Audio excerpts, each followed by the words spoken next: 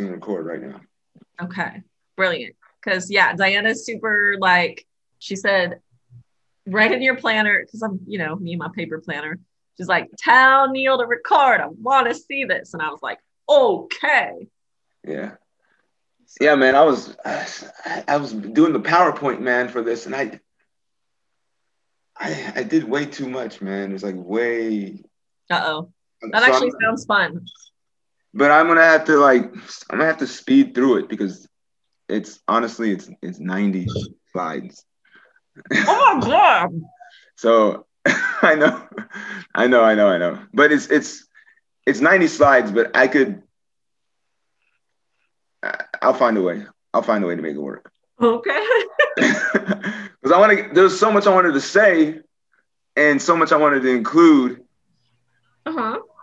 Well, Neil, if you have to do a part 2, you just have to do a part 2. Oh, yeah, I like that. True. But no, I'll find a way to make, because if I do a part 2, it wouldn't really, I'll leave people on the edge, and how I start wouldn't really make any sense, To be waiting in suspense for a couple of weeks. My goodness. Did you go to the Regina Bradley talk? Mm-mm. Wednesday? You didn't go to the Outcast talk? No, I didn't even hear of it. Neil, this is what happens when you don't read your emails. I wish you hadn't said that. That means you're not reading my emails. I'm sorry. Don't worry, Barbara. He doesn't read anyone's emails. Yes, I do, man. I do. I have a hard time reading emails to general populations. I just responded to your email, Barbara, because it was directed exactly towards me. So from now I'm going to send the weekly to you only. You get your own. I'll definitely read those, because I don't know, I have like a little filter in my own mind. It's like when I see, can't matter, because it's like the general stuff is a hit or miss. It's like most of the time it doesn't really apply to me, and I just kind of just skim over it or just put it off till later. Mm-hmm. And then I know it really applies to me, but I got so many emails that are specifically to me that I try to answer those as fast as I could. No excuses though. I get it. My bad. Goofy. My bad. You're goofy. It's so weird. Normally my Fridays are like my grading and my PJs days. And instead this week we have like all these, or this semester, I feel like we have all these talks between the NEH grant and the faculty center stuff and I'm just like, what is this talk for specifically? Is this for the NEH grant, or what is this? No, this is Marissa Bell wanted us to do a series of like grants that talked about all the things we were doing, because a lot of people were doing sort of equity themed talks, and she was like, but we've been teaching diversity stuff so long, we should be doing stuff at Faculty Center. Yeah. And okay. And she wrangled us all, is the way I remember it. Barbara probably knows the official why we're here. I'm not sure what the official reason is. No, that's pretty much the way I recall it too. Okay. All I know is one day I got a text message saying, hey, you want to present something? And I was like, sure. And then she's like, what do you want to present on? And I just came up with something. And then I changed my mind.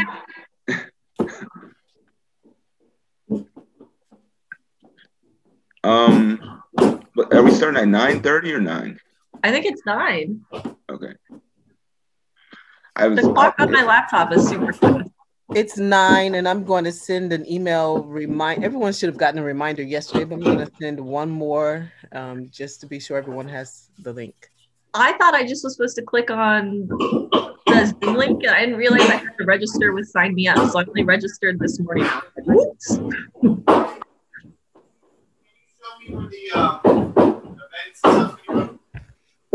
Sounds like someone's beatboxing over there, kind of. Building a house. You might want to mute. Okay.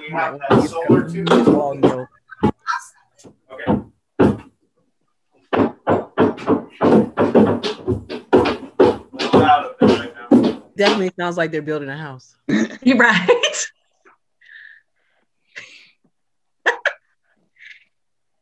Hold on.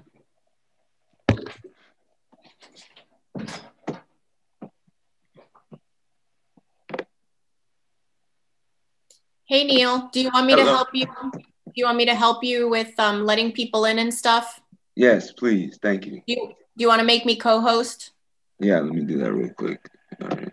I'm in my pajamas, so I'm gonna keep my camera turned off for part How of do this. how do I make a co-host? Go to the participants list and find Marissa Bell. Okay. And then on the right-hand side, there should be, if you hover over, it should say more, or you see 3 dots. Yeah. Oops, not her. Wrong person. And it's already being recorded so that we can get it to Diana. Katie, I was just about to remind you of that.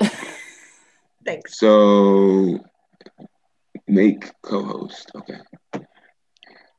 So then while you're presenting, I'll let people in. Right? Because you have a that way, because it's really disruptive when you're trying to present and people are you're trying to let people into the Zoom room too.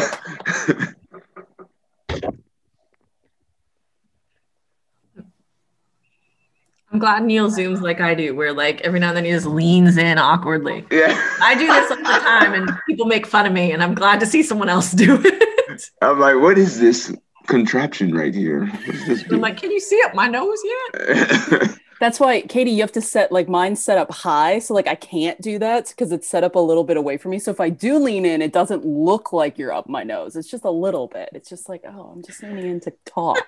Or the worst is when I can't hear someone. Occasionally I give someone the whole ear and then I'm like, right now, there's a camera.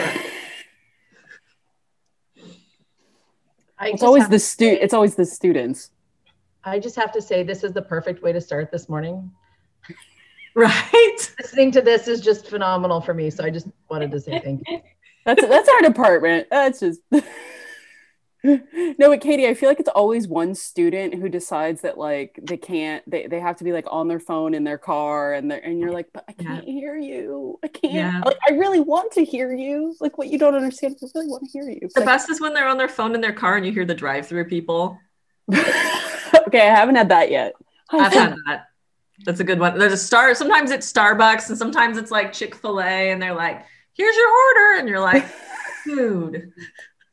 I mean, I respect that they care about the class so much that they don't want to miss it. You know what I mean? like that's where when they're like, I'm going to be in my car, I'm like, that's fine. I get it. You don't want to miss my class. Cool.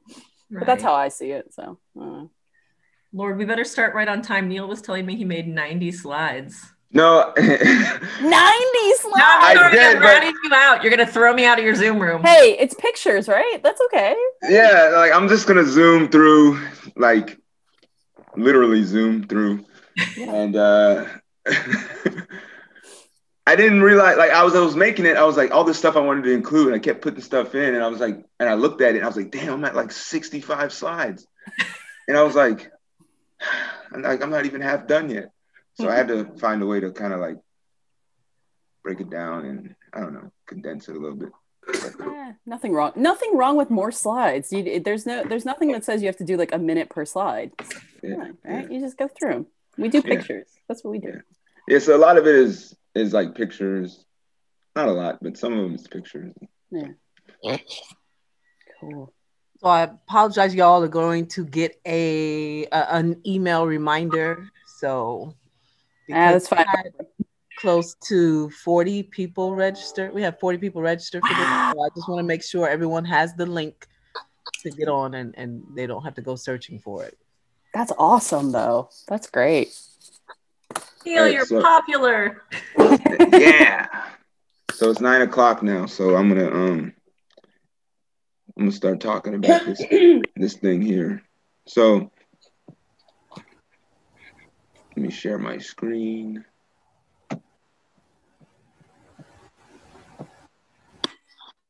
Can y'all see that? Yep. Yep. Yes.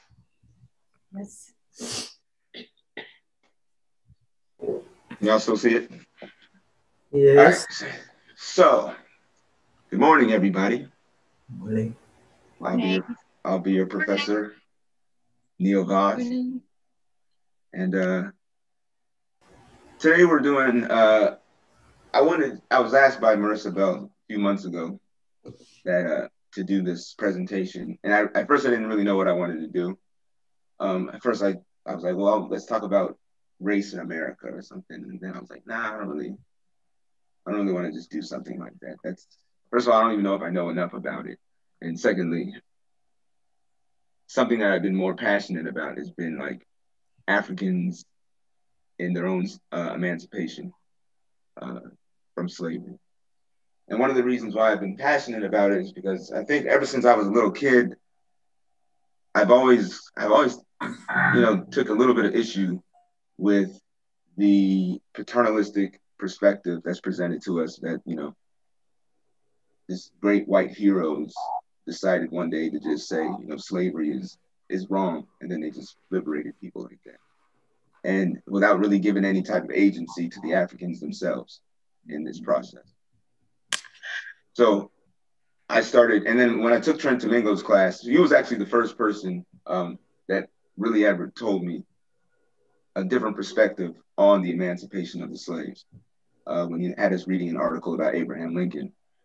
And so ever since then, that was in 2004 when I took Trent Domingo's class. So I was like, ever since then, I've always been like searching for this knowledge on African Americans throughout history. Not only African Americans, but Africans throughout the diaspora. And so this presentation that I have here is not only going to touch on Black people in the United States, but it's going to touch on Black people throughout the African diaspora. Because I think in order to truly understand the African American experience, you can't stay within the confines of the national boundaries that's been imposed upon the people. Right? You're gonna have to cross borders.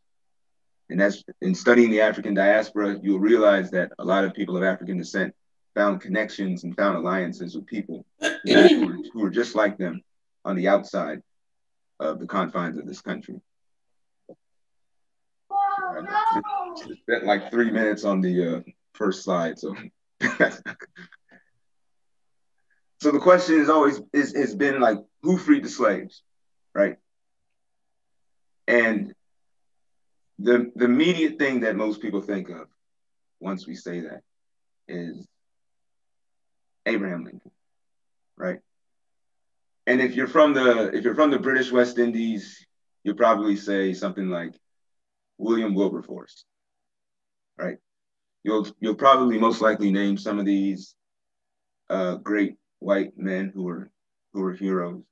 And this is not to take any credit away from anything that they had done, but it's just to this presentation is more to show the things that the Africans themselves had done in the process of finding their own freedom. So typically, the answer to this question is these two individuals, Abraham Lincoln, William Wilberforce, and if you're in some other part of the world, it would probably be somebody else within the French Empire or the Dutch Empire or whatever. But these are the two main people I'm kind of concerned with right here. So, but in order to really understand the perspective I'm coming from, you have to have a real paradigm shift in the way you're understanding the world, in the way you're understanding history, okay? We typically see like Lincoln as the great emancipator, right? The Emancipation Proclamation. He pushed for the 13th Amendment, which is the legal abolition of slavery during the Civil War. We typically think of the Civil War as being the war in which it was fought to end slavery, right? We think Lincoln went into the war to end slavery, and that's usually how we kind of just understand history. And it's just left at that. Not really realizing some of the nuances that are involved with the whole thing. We have a tendency to look at history through legal dates, right, that are documented. Here are just a series of dates for certain territories or societies that abolished slavery. You see Vermont as early as 1777, and then you go all the way down, you see Haiti, Mexico, and all these places throughout time, all the way ending with Brazil in 1888, right? So these are legal dates that we typically say slavery ended at this time, and before this, slavery existed.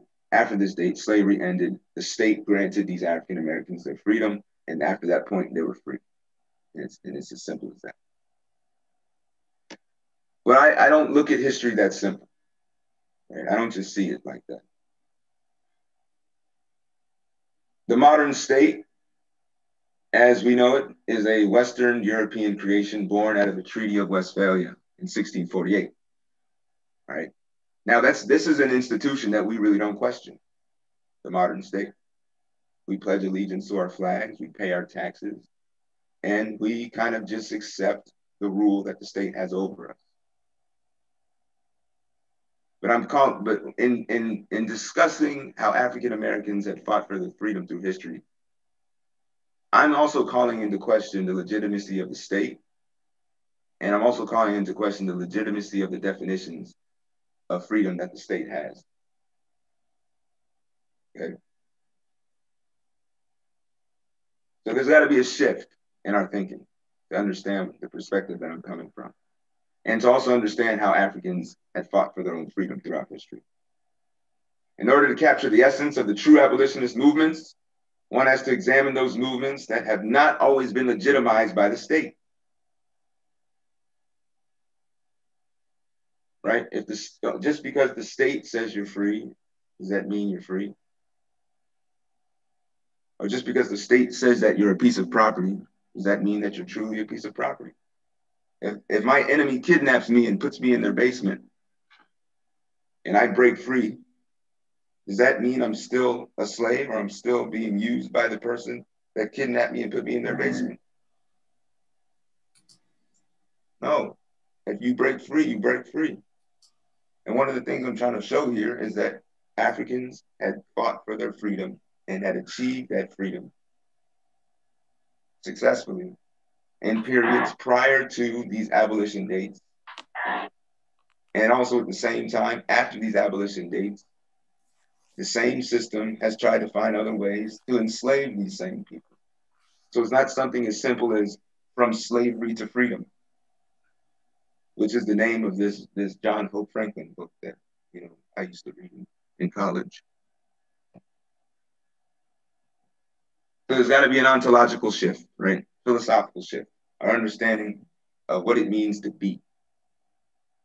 Paradigm shift.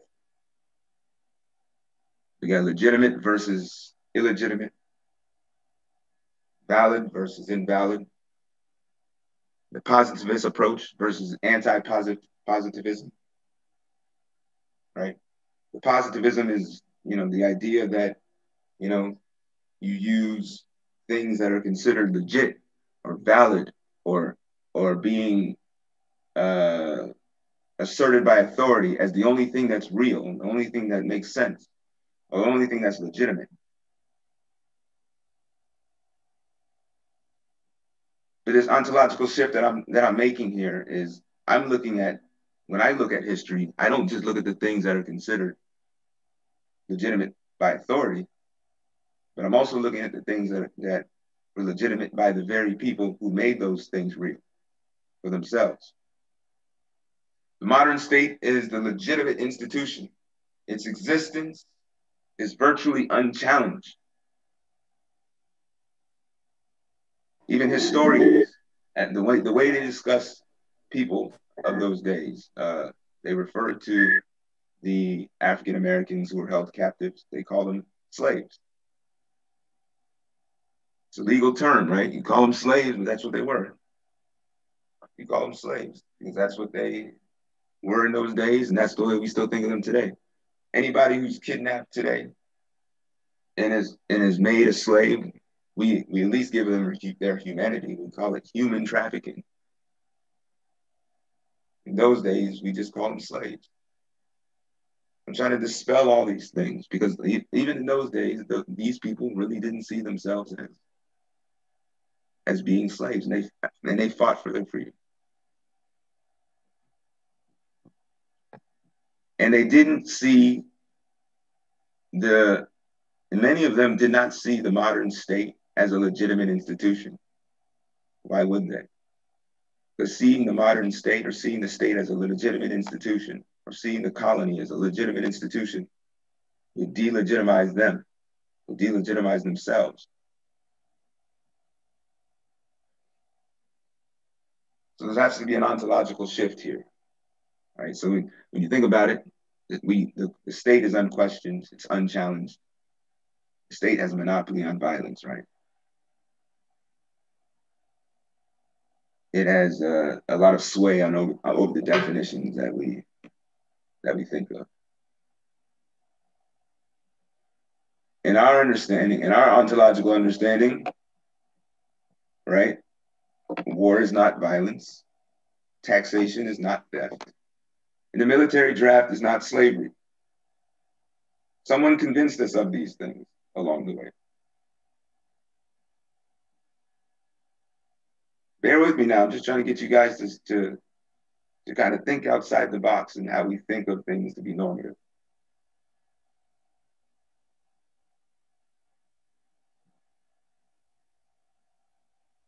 Think about that.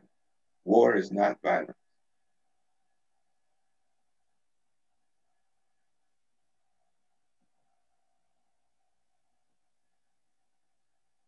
This is a map of the world and all the modern states that exist in this world, right? Unquestioned. You look at this and we think that this is how the world operates with sovereign political institutions that still exist to this day. You don't really see the world like this. But I see the world, when I look at the world through history, this is a map of communities, what they used to call rebel or runaway slave communities or fugitive slave communities. See, these are legal terms, fugitive. You're breaking the law. All these little red spots that you see throughout the Americas, these are where people of African descent had escaped slavery, found their own freedom, and defended that freedom prior to anybody legitimizing that freedom.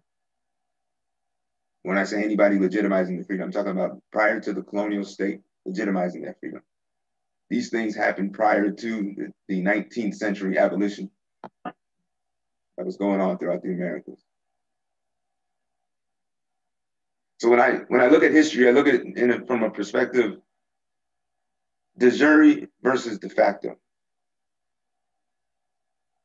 When I say de jure, what do I mean? Anybody want to chime in here?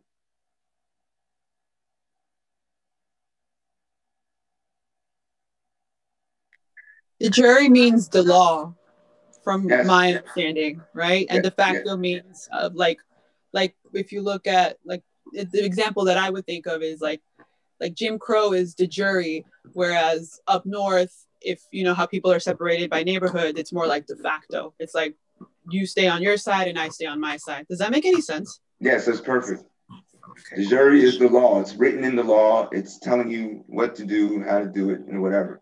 And de facto is a reality. It's a fact. It's just how it is, even though it's not written in the books.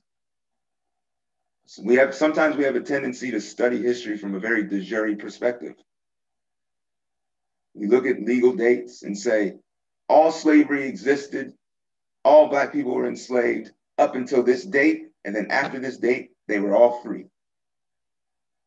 I think that's problematic because it doesn't really talk about any of the nuances, or it kind of like skips over all the freedom fights in all of the cases where people did find freedom. These red spots that you see on this map is people of African descent fighting for their freedom all throughout the Americas and creating communities, some of which still exist to this day, without the approval of their enemy, which was the colonial state.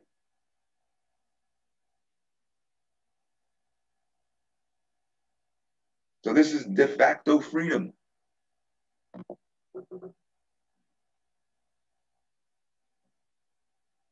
They call these communities maroon communities. They have its origin in the word cimarron. Cimarron originally was a word that the Spanish used to use to describe runaway cattle that used to escape up into the mountains. When the Spanish first came to the Americas and they brought their cattle and everything with them, the cattle used to escape plantations, go up into the mountains. And cima, like, means on top. Spanish, right? Cimarron was a word that was kind of like a word that was just used to describe that phenomenon. Once they started to bring enslaved Africans to Latin America, these enslaved Africans would escape on top of the mountains as well and create their own freedom. They called them cimarrones, right? The French eventually, when they started to bring slaves to the Americas, they adopted the word and called it marron. And then the English adopted the word and called it maroon. So most English refer to this as maroon communities. And the interesting thing about this is that when the Spanish went to Spanish Florida, and you had runaway slaves escaping into Spanish Florida, as well as runaway Native Americans escaping into Spanish Florida, they used the word cimarron to describe them as well. But the word cimarron, plural, is cimarrones. But in Spanish Florida, that word had become corrupted, and cimarrones became known as Seminoles, and Seminoles became known as Seminoles. So the word Seminole has its origin in the word cimarron, which is the word to describe runaway slaves. So even in Florida, you had the black Seminoles and you had the red Seminoles. People who were running away, a renegade group of people who were escaping the encroaching British along the eastern coast of what would later become the United States. So we teach at Seminole State College. You can call us Runaway Slave State College. Just joking. So here's I have this juxtaposed here. You get the illegitimate world of freedom, these red blotches here, and you have the legitimate world, right? The British owned this, the Spanish owned that, the French owned this, the Dutch owned that. But these people don't care two hoots about who owns what, because as far as they're concerned, these people are their enemies, right? Anybody trying to take away their freedom. So I say this again, the state recognized emancipation. Eventually the state started to recognize emancipation for a number of reasons. But once they started to recognize emancipation, what happened? Well, if you look at the British West Indies, for instance, 1834, they recognized the abolition of slavery of the enslaved Africans in the British West Indies. But then they had 4 years of apprenticeship. So they didn't want to completely free them. We'll keep them on the plantations. We'll force them to stay there. And if they work more than 45 hours, they can make a little bit of money. But the first 45 hours for the week that they work, they owe to us. And we'll provide them with provisions and make sure they have health care and food and things like that on the plantation. But we're not going to let them go free for another 6 years. This was the abolition plan for the British. And then when they started to get a lot of resistance and protests and rioting, then they finally let them go 2 years before that 6-year apprenticeship was up in the British West Indies. But you know who they started to ship into the British West Indies to work on sugar plantations right after that? Indians. And so now they ship in more than 1 million Indians between 1838 and 1920 throughout the British Empire. And not only that, the illegal slave ships that were going to Cuba and Brazil that the British would confiscate, right? Because the British were the police of the world at the time. And they claimed that they wanted to abolish slavery and abolish the transatlantic slave trade. And so them as the police of the world would confiscate the ships traveling to Cuba and Brazil. But you know what they would do with those confiscated ships? They would send them to their own colonies and they would put them on their own plantations and working as indentured servants. So they got their labor one way or another. Sometimes the one who has the monopoly on violence and power is the one that's the biggest slave trader or drug dealer.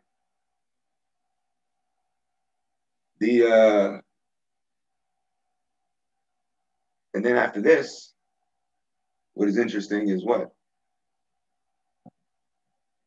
19th century, as slavery is getting abolished throughout the Western Hemisphere,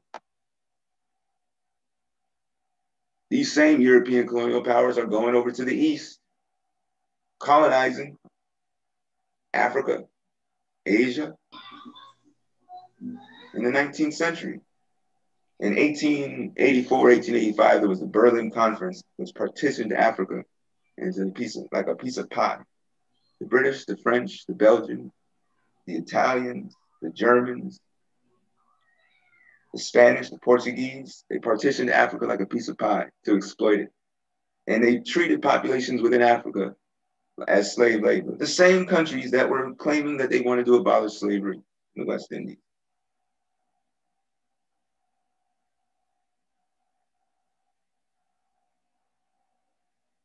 So I take a little, again, I'm a little concerned with the definition of what freedom is, or how the state defines freedom, or how we officially learn about freedom. Was the way to freedom truly through the state? I don't know. Something I often question. So by 1945, this is what the world looked like in terms of colonization. Right? Most of Africa was colonized except for Ethiopia and Liberia. A lot of Southeast Asia was colonized. And even some of these places that weren't colonized, a lot of these countries have become victims of a sort of imperialism by the British and the French and the Dutch.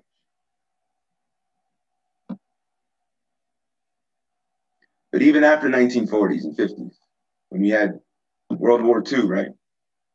When we had the Cold War, and you had protests and all these abolition movements, or not abolition movements, but all these freedom movements, decolonization movements.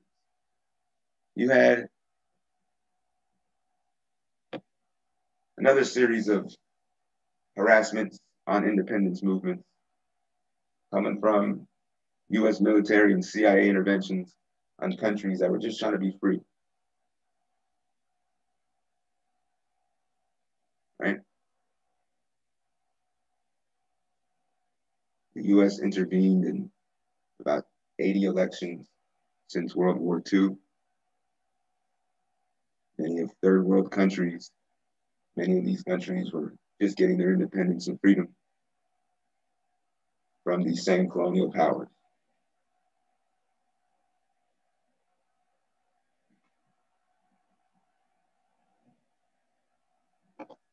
In many of these same countries in which the United States has influenced through its CIA operations and toppling of governments, you can find slave labor still existing throughout the world. This is a map of slavery in the world. Estimates say, as of 2014, 36 million people throughout the world enslaved.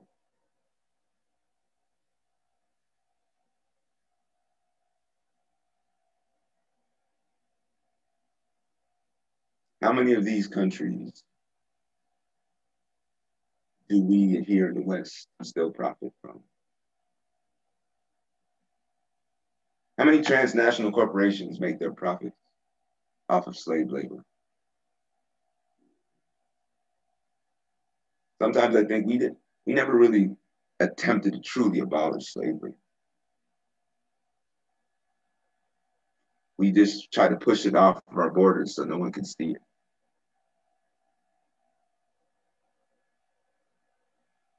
Right?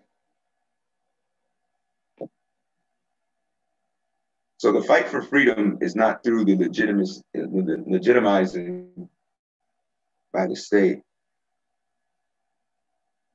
The state will say anything to appease people or pacify people. But does the state truly support real freedom? I don't know. Albert Einstein said, freedom, in any case, is only possible by constantly struggling for it. I always say freedom is not something that you can achieve. It's something that you have to continuously fight to maintain. The moment you start saying, I'm free, I'm free, I'm free, and you start celebrating freedom, I would start to question who's telling you to celebrate that freedom. Because in many cases, the ones that are the most vocal about telling you how free you are might be the same ones that are slowly but surely trying to take that freedom away.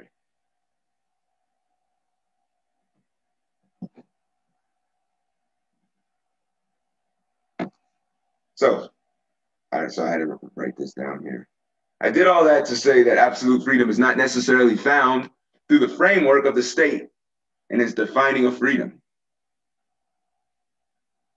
Are y'all still with me, or are y'all confused, or because I'm, let me go, hold on a second.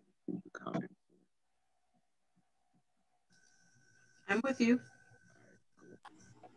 I'm with you. All right. I like that you're making us think outside of the box, Neil.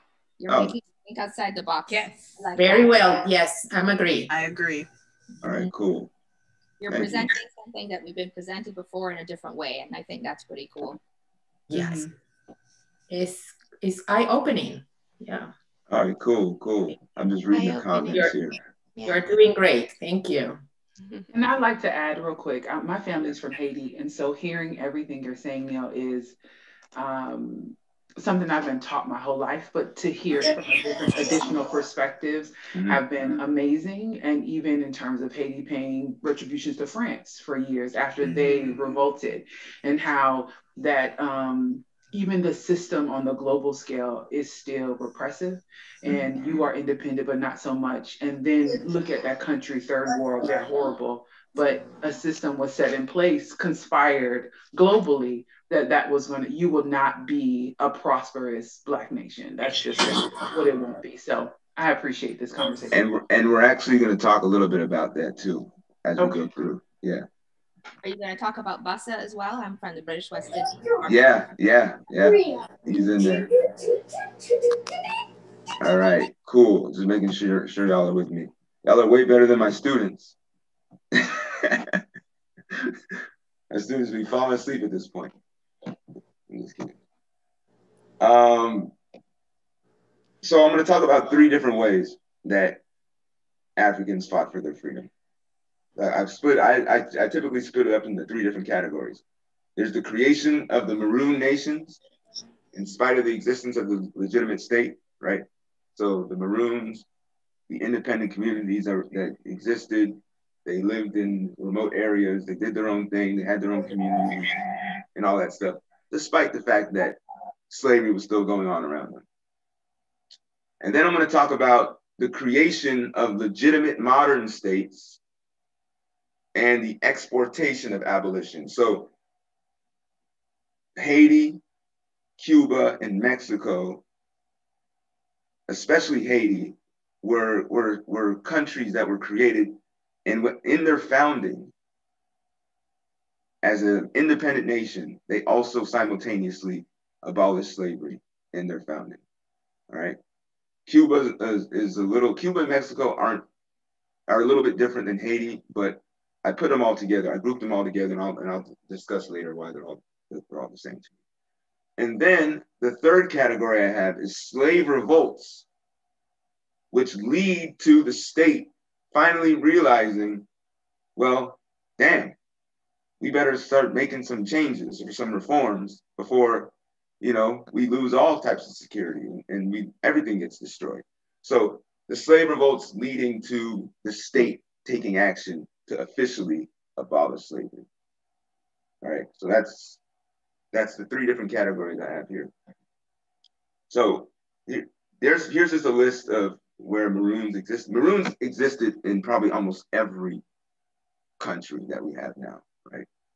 And some of them still exist to this day.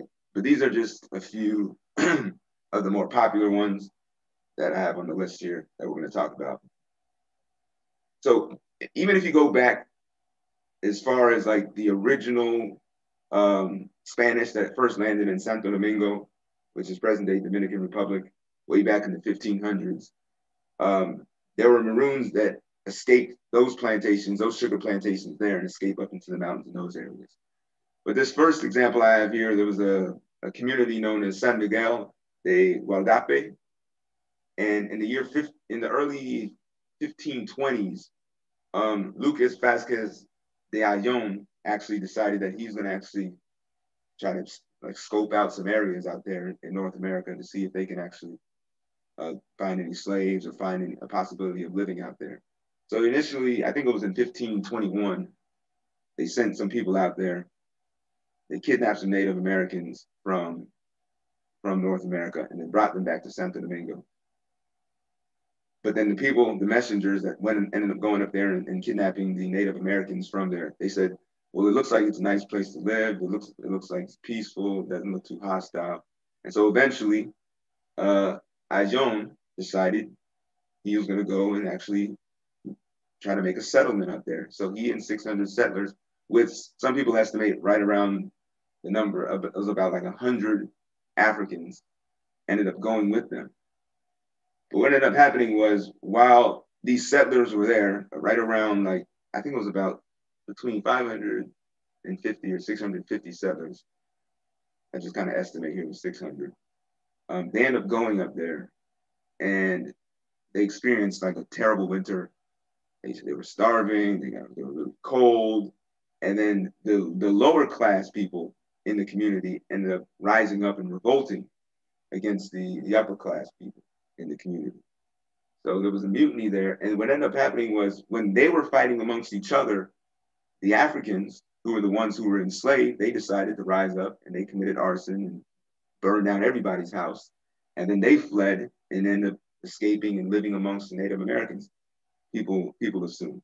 There's not really any record of what ended up happening to the Africans, but people say that this is the first example of Africans escaping in what's present day North America, United States, and creating their own independent Maroon community, right?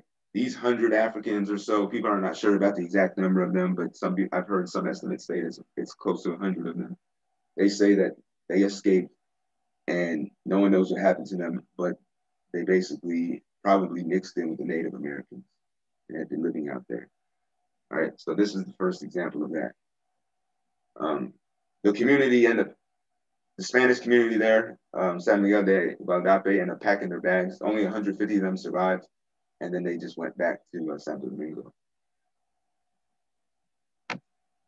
Another example is San Lorenzo de los Negros. All right. Now, this African by the name of Yanga, he was actually born some people say he was born in Gabon, which is in West Central Africa, close to the Republic of Congo. He was transported into slavery right around in the late 1560s. Right, when he arrived in Mexico, he was living right around a plantation near Veracruz. And over there, they used to cultivate sugar. They worked on sugar plantations in those days in Veracruz. And in 1570, he escaped slavery with dozens of other people who were enslaved, and they established their own Maroon community. The Spanish refers to the Maroon communities as cimarrones, and sometimes they refer to them as palenque. The population of this Maroon community was about 550. Between the 1570 and 1609, there were a number of battles and skirmishes between the Africans and the Spanish colonial government in Mexico. All right. As a matter of fact, they had become such a nuisance and their population continued to grow so much that people realized that the Yanga community was so strong that people started escaping plantations and seeking refuge there because they knew they would be safe. Because of how often that they would win the battles against the Spanish. And so by the year 1609, there was a major battle that happened in San Lorenzo de los Negros, which eventually led to a treaty being signed. So a treaty was signed, and then the Yanga community ended up becoming a legitimate community that was recognized by the Spanish colonial government. And so by 1618, they adopted the name San Lorenzo de los Negros. But then in the 20th century, I think it was in 1930, they officially changed the name to Yanga. So that Yanga community still exists to this day in Mexico. This is a statue that you see representing Yanga. The population today is over 15,000 people, right? There's another community in Colombia, San Basilio de Palenque. This African was he was from the Guinea region, where present-day Guinea-Bissau is. The Portuguese transported him into slavery back in the 1500s. He eventually escaped slavery in the late 1500s, and then he established a Maroon community right around 1603, and he eventually was killed, but a lot of his followers maintained themselves out in the woods for a long period of time. Just like in Mexico, there were several battles between the Spanish colonial government and the Maroons, until it got to the point where they decided that the Spanish colonial government, just like they did in Mexico, just realized they were spending too much manpower and wasting too many resources trying to fight these Maroons. So they eventually signed a treaty with them and accepted them as a free, independent community. Until this day, if you go to Colombia, near Cartagena, you find this Maroon community out there, known as San Basilio de Palenque. All right. Today, there are roughly around 3,500 people living there. Another example of a major Maroon community is Quilombo do Palmares. All right, now this is in Brazil. And this Maroon community consisted mostly of people who were from Angola, part of West Africa. Now, Quilombo is actually an Mbundu word. Mbundu is the language that they speak in Angola, which means like military camp. So because they had so much influence in Brazil, that was basically the name. And in Brazil, they refer to Maroon communities, not as Maroons, but as Quilombo. That's how strong the influence was of the Mbundu people in Brazil. But if you understand the history of the transatlantic slave trade, Brazil was receiving a lot of Africans really early on, and they were working on sugar plantations in the northeastern portion of Brazil, in a place known as Pernambuco, right there. And for a long time, all the Africans used to escape into the Amazon jungle, and the Africans started to form separate villages, and then these separate villages eventually joined together and formed a confederation of villages. The confederation of villages was known as Quilombo do Palmares, and they said at its peak in the mid-1600s, they had somewhere upward of 30,000 people living in the community.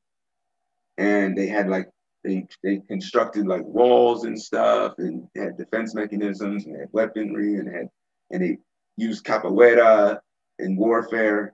I don't know if you guys are familiar with the popular Brazilian dance, but it was actually, that was not only a dance, but it was a way that they actually fought. It was a martial art. And so all these things sustained these people as a free society. People were born, they lived, and they died in this community.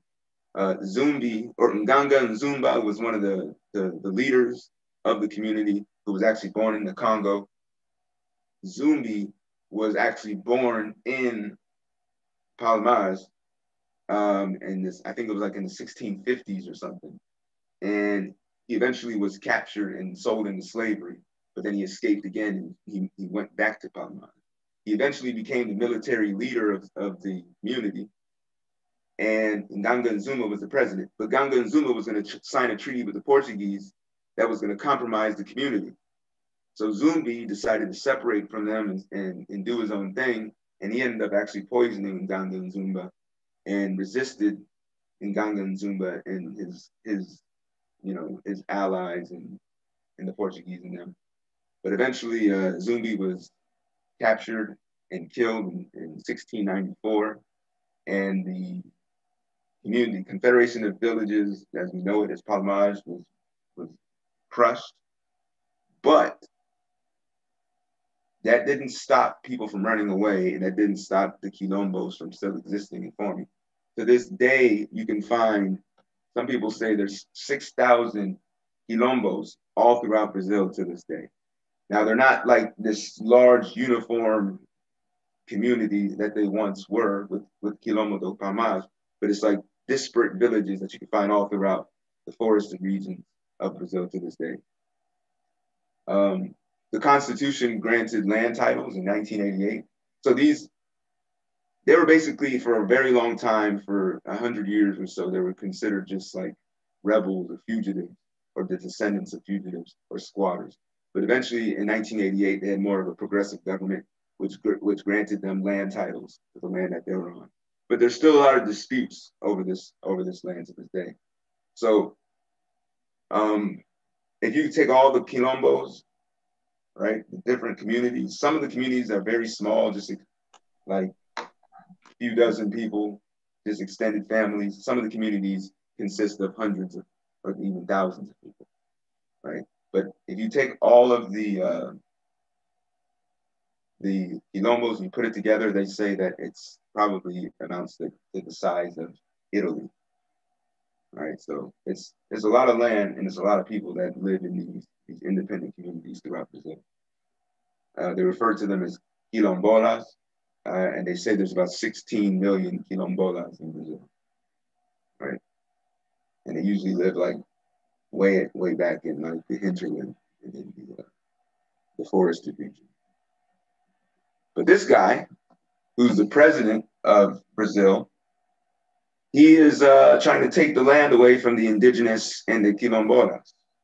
So he's a little bit of a douche, but you know, what are you gonna do? He doesn't feel like they have a right to the land. He doesn't really acknowledge their existence, and big major corporations are trying to influence, you know, the decisions of the government and taking their land away. So that's one of the disputes. That's one of the fights that's going on in Brazil right now, is between the government that they have right now and the quilombola. 944. All right. You have the Maroons of Suriname. All right. So these Africans mostly came from the Gold Coast, or what's present day Ghana. They're Akan people, so they're Ashanti. They speak the language of Tree. They were transported into slavery throughout it's really started in the 1660s and all the way until about the 1760s into Dutch, it was called Dutch Guyana, but now they refer to it as Suriname. So they eventually they fled into the mountains and into the woods, and they fought really long battles and eventually created their own freedom and created their own independent communities. By 1762, they ended up signing a treaty with the Dutch. And some of the stipulations with a lot of these treaties consisted of if they agreed to the treaty, then they couldn't no longer accept any more runaways into their community, right? That was the terms of the treaty. So that was how it was with them. But even though they signed these things, I think a lot of times you'll find historians saying that they didn't always follow the treaty to the letter, right? I think some of the African communities still continue to accept runaways into the community, despite the fact that they weren't supposed to under the stipulations of the treaty. There's a few communities. There's Saramacca community in Suriname, which has about 90,000 people. There's the Njuka community, which has about 90,000 people today. And then here are these other ones here, Matawai, Akulu, Paramaka, and Quinti. They all together have about 25,000, right? So it's a very popular Maroon community. It's the largest Maroon community in the world, they say, is in Suriname. And they say it's the largest in the world. I say Brazil is, but some people, I think Brazil is a little bit different because they're really like, there were treaties signed, which kind of goes against my whole argument, but there were treaties signed that were basically like legitimizing them by the state. So they say that they are the largest Maroon community. The Quilombolas, a lot of them, where there were no treaties signed, they were just living out there independently and freely.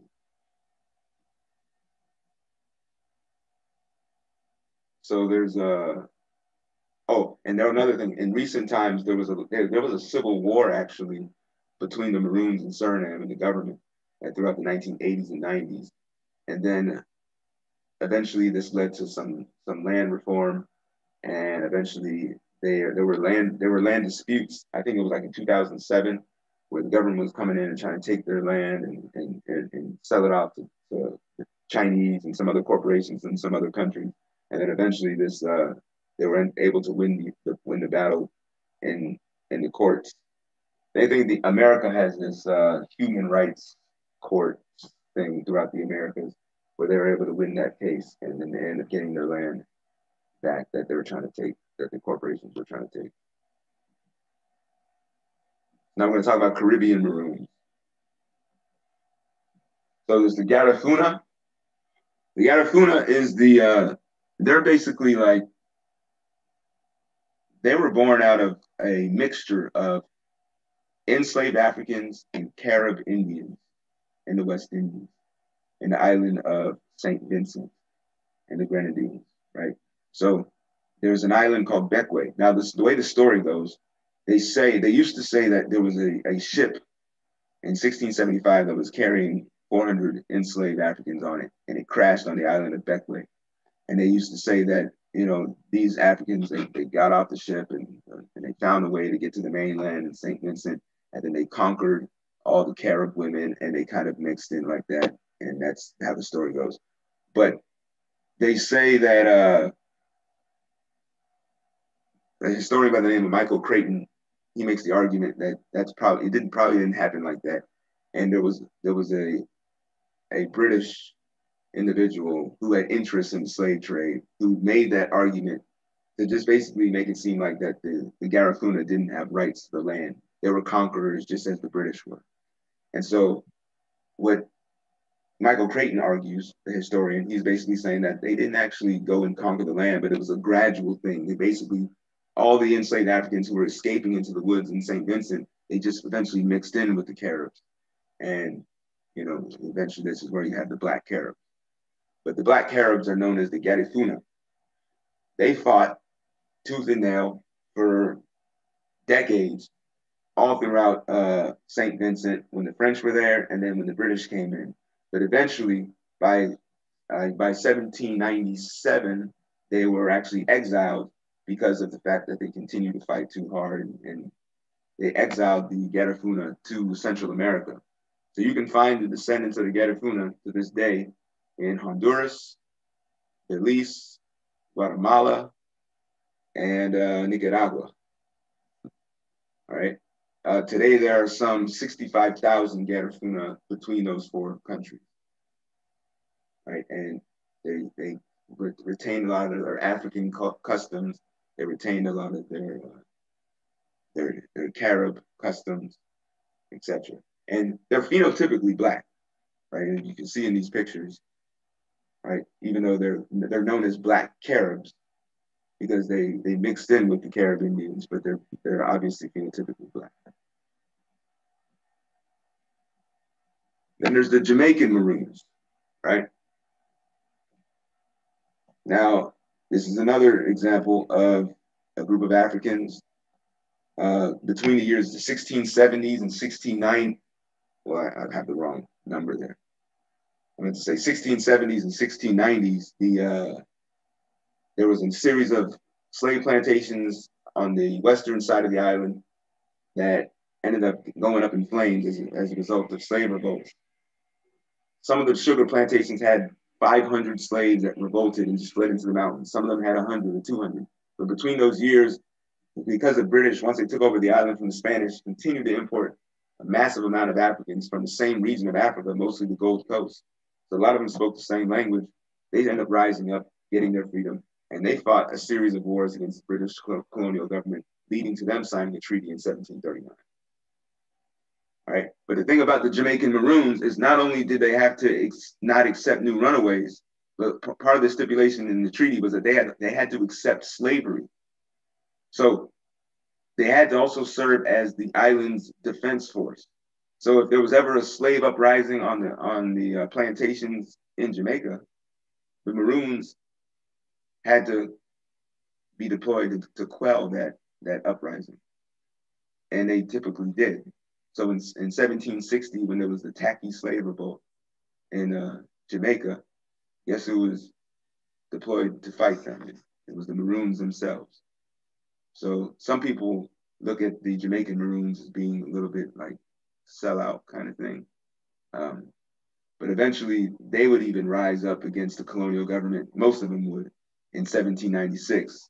And they end up exiling a lot of the Maroons. Not a lot of them, but a big portion of them in 1796. And they sent the Jamaican Maroons that they exiled in 1796. They end up sending them off to Nova Scotia. There's about 600 of them. And then from Nova Scotia, they weren't doing so well. So after a few years, they sent them to Sierra Leone. So to this day, you can find the descendants of the Maroons who fought for their own freedom in Jamaica. You can find them in Sierra Leone. They have their own community there in West Africa. This lady right here, her name is Queen Nanny. She was known to be like this very fierce and intelligent fighter, but she was also known to have these magical powers, according to Jamaican folklore. They say that she was an Obia practitioner. And Obia is like, they call that, the Europeans refer to it as witchcraft, but it has its origins in Africa. And they said that she was able to catch bullets with her breasts. That's where the story goes. And then shoot them back out at you. I didn't make that up. And then this is Dominica. This is what I did my dissertation on. And I wrote an article on it. I'm writing a book on it right now.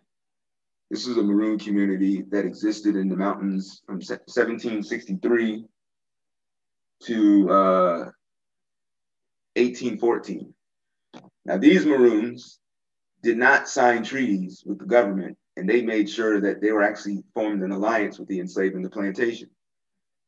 They actually, this is what I say, in the year 1814, there were 800 Africans listed as Maroons in Dominica, but there were about 20,000 enslaved Africans on the plantations.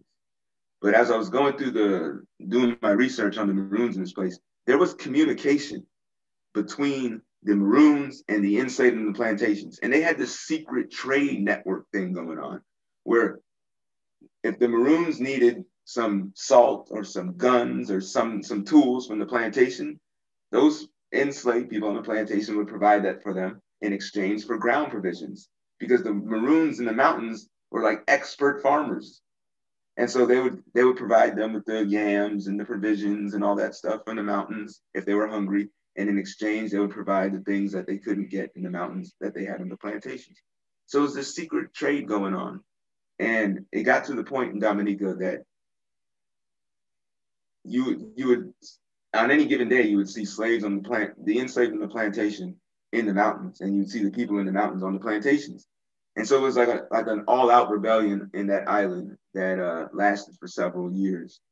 And there was nothing that they could really do about it, because the Igbo, most of the Africans that were enslaved in Dominica were of Igbo descent. And the Igbo had no fear of dying. That's just because they believed in the transmigration of the soul. And they believed in the philosophy, like Patrick Henry said, give me liberty or give me death. They did not want to live under somebody else's yoke or somebody else's thumb.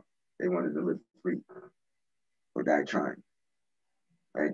But the way that they were actually able to get them is the Governor Annesley at the time, who they ended up bringing to Dominica in 1814. He realized that the Igbo had this understanding of the universe, that they believed their soul would transmigrate back amongst their families if they die, but if their bodies were mutilated after death, then your soul does not live on. And so the governor, Ainsley, when he learned this about the Igbo, what he started to do was he started to burn the bodies of the people he executed. And this deterred the Igbo to continue to fight. So, but it was a 50-year-long run that they had.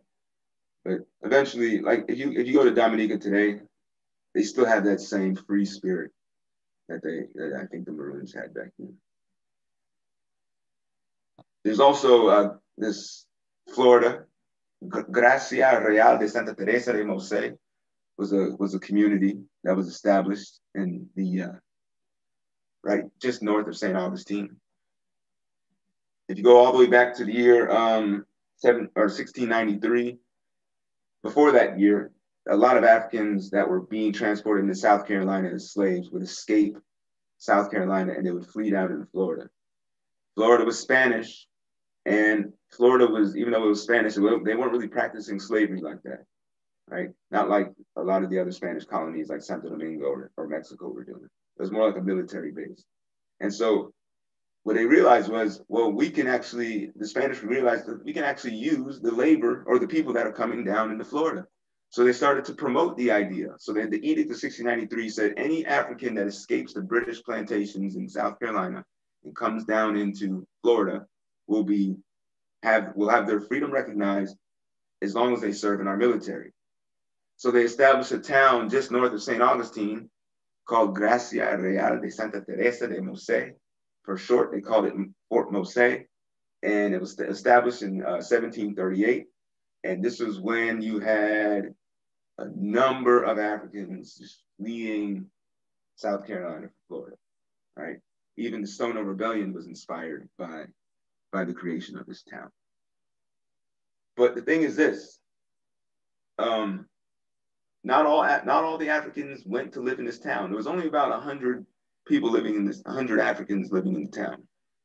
A lot of the African Americans that fled the plantations of South Carolina and went into Florida, some of them created their own independent communities, and some of them allied themselves with the Native Americans that were down there. There is a couple of examples here. For instance, there's the African Americans escaped down into Florida in the early 1800s. There was the Patriot War, which occurred at the same time as the War of 1812. And they sometimes call it the other War of 1812 because at the time, President James Madison had agreed, as well as Secretary of State James Monroe, agreed that they were going to actually allow American citizens to go and invade Florida and try to bring back their slaves and conquer certain parts of North Florida. But the African Americans in Florida quickly repelled this invasion, and the whole thing was a failure. And so something that the president and the Secretary of State initially supported, the Southern planters going down there invading, they had to quickly rescind because they were like, y'all are just wasting our money and our time, because these Africans in Florida were fighting harder to protect their freedom in that area than some of the Native Americans were in Florida. And so after the War of 1812, when the British had a fort in Apalachicola, Florida, they abandoned the fort. A lot of the African Americans that were escaping to Florida started to escape to this place called Negro. They ended up calling it Negro Fort, but it was a British fort with weapons and all that stuff and cannons. And they resided there for about a year before the U.S. military ends up going out there and attacking the fort, eventually resulting in the death of about 270 African Americans when they shot a cannon at the fort. The African Americans tried to fight back, but many of them just had to flee. And the ones that survived ended up escaping and going farther south into Florida and creating maroon communities farther south. The thing about Florida is, like, we don't really learn this history, is that Florida was really a free, safe haven for African Americans. And we learn a lot about a lot of the slave revolts that failed. where like, you know, the guy gets executed or gets hanged and all that type of stuff. But we never learned about the ones where, you know, African Americans were able to escape into an area and create generational freedom, right? Or not just you are free, but you're able to raise a family, and they're able to raise a family who raises a family. Like that's what Florida was. African Americans had gone down in Florida and had done this. But it wasn't until once you had the expansion of the Cotton Kingdom in the South, and you had the annexation of more and more territories, Andrew Jackson and these guys, they started wanting to conquer more and more land for the Cotton Institution. And so Florida became one of those targets. And so even though Africans had lived free in Florida for all these years, now you're starting to see them crack down on the runaways. And so you had what they call the Second Seminole War. The First Seminole War was right after the Battle of Negro Fort in 1817 and 1818. But the Second Seminole War was 1835 to 1842. And they say this war was actually blacker than the First Seminole War. General Jessup, you guys know Lake Jessup. General is named after General Jessup, who was one of the generals who was deployed out there. It was actually kind of, he was an Indian fighter and a slave catcher, essentially. He was fighting, he claimed that the Africans were fighting harder than the Indians were to save this territory. There were about 1,300 Black participants in the Second Seminole War. They fought so hard that by the year 1838, they agreed to sign a treaty with the U.S. troops that were deployed out there, and they were given a pass to go and settle out west. 500 Blacks ended up immigrating westward. 250 of them immigrated under the treaty. And not only that, as these Black Seminoles and these Maroons were fighting, they also liberated a lot of the enslaved people on the new plantations that were instituted out there at the time. So it was a joint effort. And you see these circles here on this map? They represent the magnitude of slave revolts. We've all heard of Nat Turner. Look how small that is. A lot of us have heard of Gabriel Prosser, right? But look at this one in Florida here. This is including the Black Seminoles, the Independent Maroons, and the enslaved on the plantations that all participated in this war, the Second Seminole War. And you know what? The interesting thing about this is, unlike any other slave revolt, the enslaved African Americans that have participated in this rebellion did not get punished for this. And I'm not sure exactly why. Most cases they would execute and hang or banish or exile the people, but they didn't do that. They put them right back on the plantations where they came from. But the tradition of running away still continued throughout Florida, despite the fact that it was being taken over by the United States. The African Americans that end up going to Oklahoma, Native Americans tried to enslave them out in Oklahoma, so they end up escaping down into Mexico eventually. And to this day, there's a community of Mexicans known as the Mascogos, who are the descendants of the Black Seminole who initially ran away from South Carolina, mixed in with the Indians, went out to Oklahoma, and now they're in Mexico.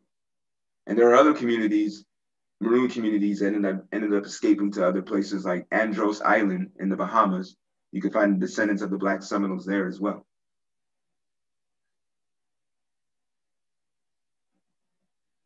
But they found free spaces for themselves. The Mascogos of Mexico in a town called El Nacimiento, and Coahuila, Mexico. And this is the community today. Their ancestors fought for their freedom. There's also the community of, I'm gonna try to speed through this, guys, sorry. There's also the Great Dismal Swamp. Thousands lived there through time. It sits right there between the borders of North Carolina and Virginia. It's about 1 million acres of land where African Americans had fled Virginia plantations, North Carolina plantations, and found their freedom in there. And even at the and they had like generational freedom too. It's not just like escaping for a day and leaving, but it was a pretty impregnable kind of environment there. So in this area, when the Civil War was going on, a lot of the black colored troops that went and were trying to recruit, they went to the Great Dismal Swamp to recruit troops for the Civil War. And some of them ended up participating in that as well.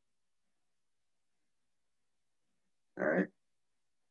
Now, this is where, when abolition movements coincide with the independence movements. So we talked about maroon communities. Now we're going to talk about when abolition movements coincide with independence movements. There's Haiti, there's Mexico, there's Cuba.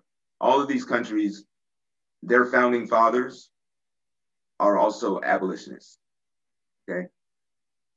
In the United States, our founding fathers are really not mostly abolitionists. So I think that's the thing that I'm trying to show here. Their fight for freedom it coincided with their fight for abolition as well. So we all know about the Haitian Revolution, right? They started importing like thousands on thousands of Africans into Saint-Domingue, the French colony, the western side of Hispaniola in the 1780s, right?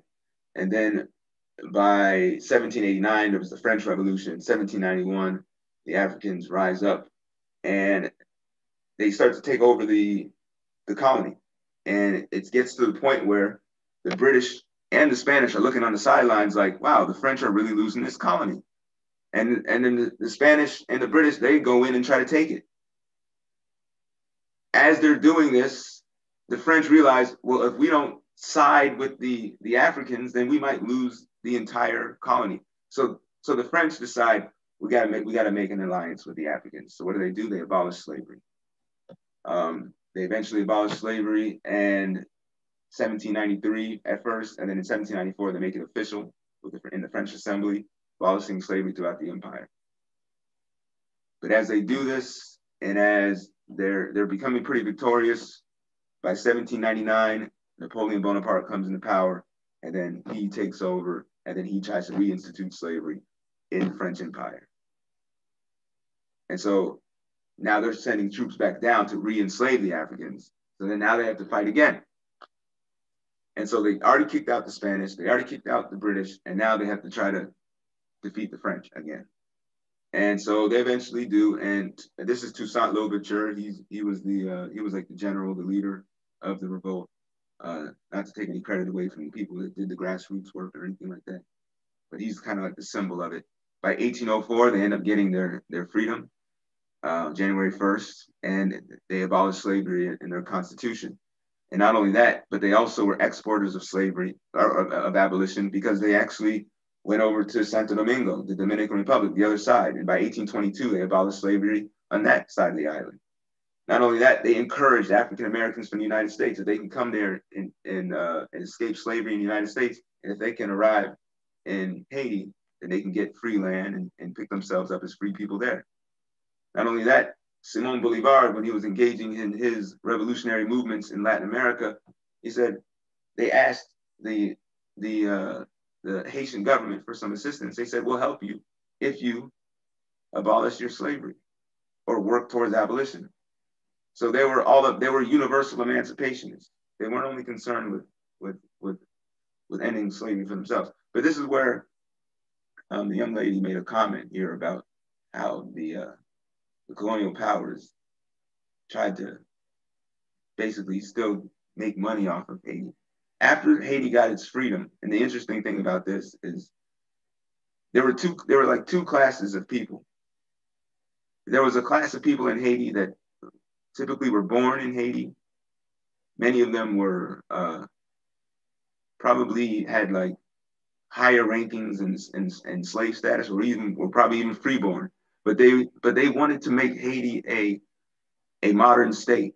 They wanted it to be recognized by by the European colonial powers. They wanted, because they wanted to be able to engage in trade and be able to make profits in that way. And so when France said, we're not going to recognize your independence unless you pay reparations, that elite class in Haiti decided to submit to that, and they paid reparations. But the masses of people in Haiti weren't even concerned with being recognized by outsiders. And they weren't even really concerned with being legitimized. So a lot of them created a system called the LACOU system, LAKOU, which was basically a maroon within the modern state, right? And so in order for Haiti to pay back reparations to France for liberating themselves, they had to start taxing people, and they had to start forcing people on plantations. So the Haitian state itself, seeing freedom through the eyes of the state is not necessarily freedom in that sense. It was the people who abandoned the idea of statism and went and created their own independent communities called the LACOU in Haiti. Those are the ones that found true freedom. All right, because the system was going to try to put you right back on the plantations so they can raise money, raise revenue to pay back France. And I believe it was like they didn't pay back France completely until 1947. And it was like $21 billion worth of money. Vicente Guerrero was another one. He was born in 1783. He rose up in the rankings in the military, and then he ended up fighting against the Spanish, the revolutionary movements, and then eventually Mexico got its independence in 1821. But he became the second president of Mexico. He's actually considered an Afro-Mexican because his dad is half black, half white, and his mom is Native American. And so it's something we don't really learn about too much, but he helped abolish slavery under his presidency as the second president of Mexico. He abolished slavery in 1829. Right? He was hated for that by a lot of people, but he did what he had to do.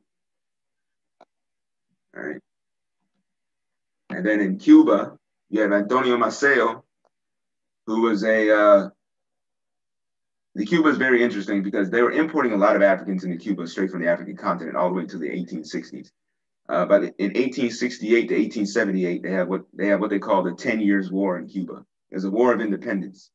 But there were the people on the white Cubans on the east side of the island had old money and were more concerned about getting liberation from Spain than they were about continuing their profits in slavery. And see, one of the reasons why the people that wanted to continue their profits in slavery did not want independence is because they wanted the security of the crown, the protection of the crown. And so the western side of Cuba, on the other hand, those whites on that side of Cuba, that was new money. Those people that were continuously profiting from the importation of slaves. And they did not want separation from the crown. So the people on the east side of the island, they freed their slaves and they fought against the crown. This war lasted from 1868 to 1878. When this war failed, there was another war that came about in 1879 to 1880 called La Guerra Chiquita. This war was bigger and blacker than the previous one. All right. Now, the Africans really fighting for their own freedom. And it was like a kind of like a rainbow coalition of freedom.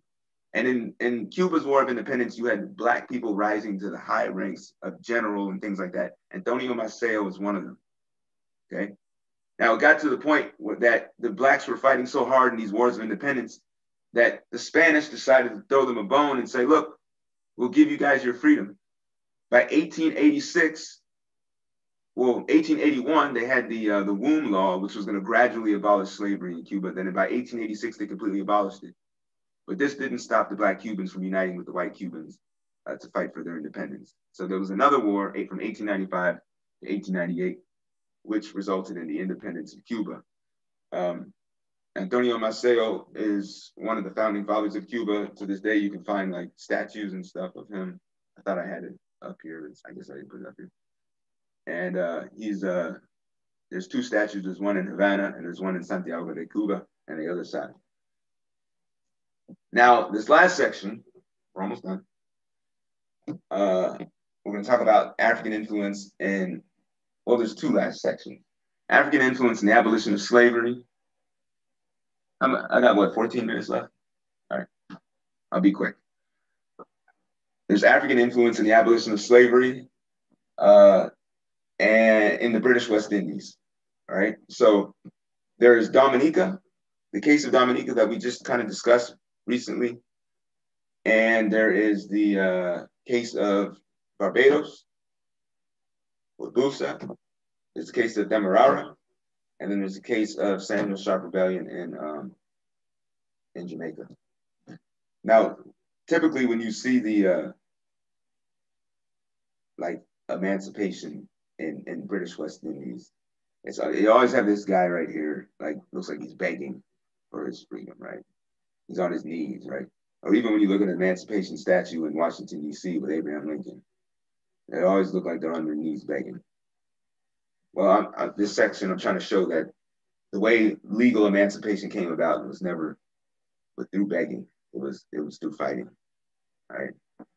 And so this is a quote here from Emiliano Zapata. Better to die on your feet than to live on your knees, right? But they're always showing us these images. I think it does something to us psychologically. There's two books that talk about this phenomena throughout the West Indies. The Tacky Rebellion and the Amelioration Act. So in 1760, there was a huge slave rebellion in Jamaica that caused the parliament to talk about like assuaging or ameliorating the conditions of slavery in the British West Indies, right? Just so people don't revolt so much. Well, by the 1790s, they started to even talk about abolishing the transatlantic slave trade. But then remember in the 1790s when the British were going to go and try to take over Saint-Domingue from the French, which is present-day Haiti, the British kind of postponed the abolition of the transatlantic slave trade talk because they thought they might get a new colony. But once they realized they lost it, that's when they brought the whole discussion back. And so they said, they realized, well, if we abolish the transatlantic slave trade, because the people were under this understanding that only Africans rebel. Only Africans revolt. And not realizing that, no, people who were born into slavery also rebelled as well. So the thinking was, if we abolish the transatlantic slave trade, and we're not bringing any new Africans in, because Tacky was an African, Busa was an African, all these people were Africans, born in the African continent. If we stop that trade and we grow our Africans homegrown Africans on plantations, then we would have more control over their minds, we'll have more control over what they know and what they do, and they'll be less likely to revolt. So you have, because no one wants a Haiti to happen, right? No one wants the whole entire island to be lost to a bunch of Africans.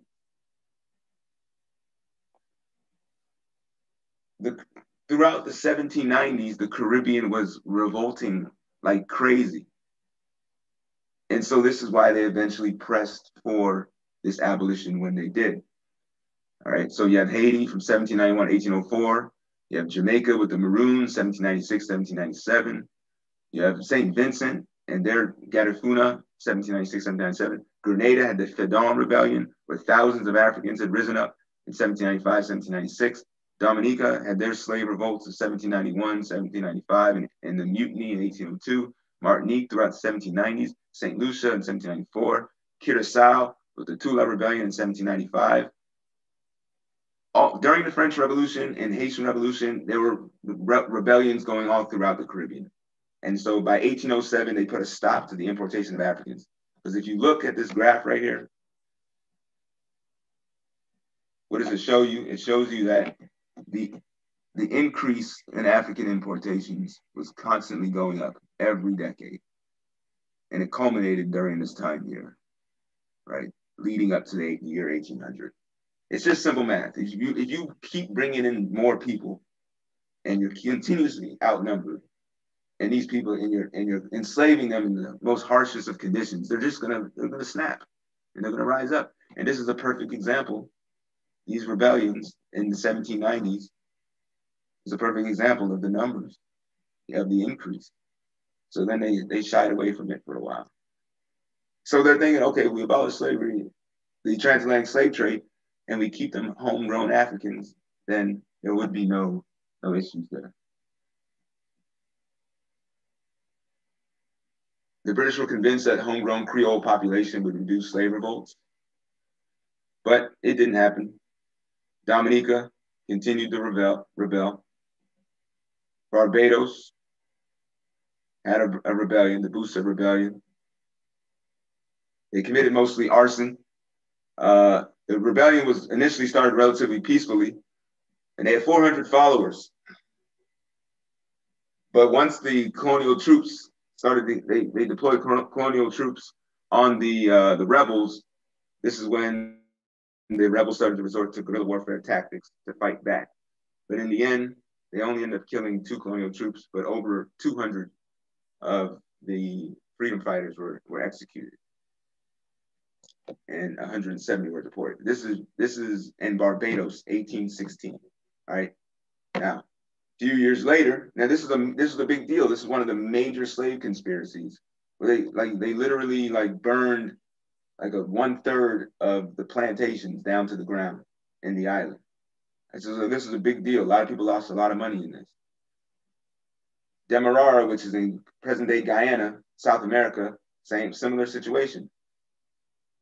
It was led by Akan slaves initially from the Gold Coast. In 1823, 10,000 joined a relatively peaceful revolt. It was peaceful because they didn't really start killing people, but they locked up all the slave owners and all that stuff, and basically put them on house arrest and demanded some freedoms. But as a result, they deployed troops from all different areas, and they executed hundreds of them. Samuel Sharp, another major rebellion. A few years after that, this one's in Jamaica. December 27, 1831, there were 60,000 freedom fighters out of the 300,000 enslaved people in Jamaica. This one lasted 10 days. They killed 12 whites. They burned down plantations like crazy. And this was probably the biggest threat of them all, the largest slave rebellion in the British West Indies. And 300 freedom fighters that ended up getting killed.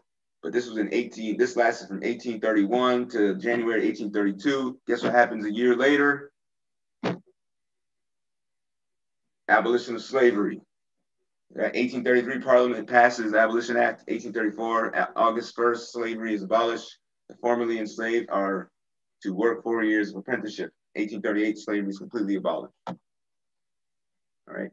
So even in the British West Indies, they fought tooth and nail for their freedom. In the USA, this is the last section here.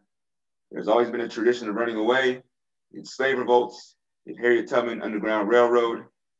You had the Maroons in Florida. You had the Great Dismal Swamp. You had attacks on plantations. You had attacks from the Great Dismal Swamp. You had attacks from Florida. You had all that going on. As soon as, and here's a book by Herbert Aptheker called American Negro Slave Revolts, which details thousands of conspiracies and revolts, or hundreds of conspiracy and revolts going on throughout the United States. Harriet Tubman liberated 300 between 1848 and 1858. She participated in the Civil War as a nurse and spy, led troops into battle in South Carolina, liberating another 700,000 enslaved people. And this brings us to Mr. Lincoln. He was elected as a Republican. The Republican Party was born out of a failed Whig and Free Soiler and Liberty parties. The party was mostly of industrialization. He didn't believe in expanding slavery out into the new territories that we were gaining. But that didn't necessarily make him an abolitionist, which is one of the misconceptions. Now, here are some Lincoln quotes of the past. I have always hated slavery. I think it as much as any abolitionist. He said this in 1858. He said, now I confess myself as belonging to that class in the country who contemplates slavery as a moral, social, and political evil. He also says, if slavery is not wrong, nothing is wrong. Right? These are typically the quotes that we hear about Lincoln. But Lincoln also said other things. He says, what next? Free them and make them politically and socially our equals? My own feelings will not admit of this. And if mine would, we well know that those of the great mass of white people will not. 1864. He also said in 1858, I had no thought in the world that I was doing anything to bring about a political and social equality of the Black and white races. Lincoln also said, I have no purpose. This is what he said when he was already elected in his inaugural address.